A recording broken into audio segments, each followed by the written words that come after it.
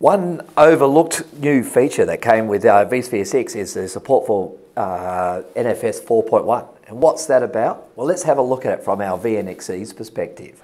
If you think about NFS, what does that provide a business? A very simple, easy way to provide file storage services to your infrastructure using file-based shares.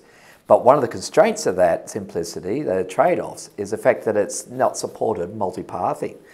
So you lose the sort of resilience that comes with multipathing and load balancing. As you can see here, we've got a NAS server that we created within our array. We had two interfaces assigned to that. That's a hint of what NFS 4.1 provides. All of a sudden, we are now supporting multipathing. Very cool indeed. So jumping into the vSphere console, how do we take advantage of that? Well, if we mount a share like we do any data store when we're adding a new storage into it, we see that we now have both 3 and 4.1 to choose from. So obviously, in this case, we'll choose 4.1.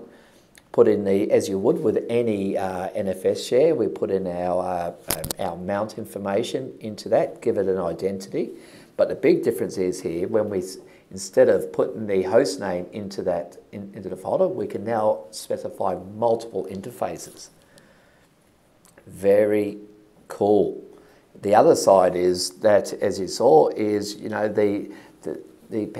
using root-based access into those folders is no longer required. We can also do Kerberos pass authentication into those data stores. Again, providing that a more secure environment.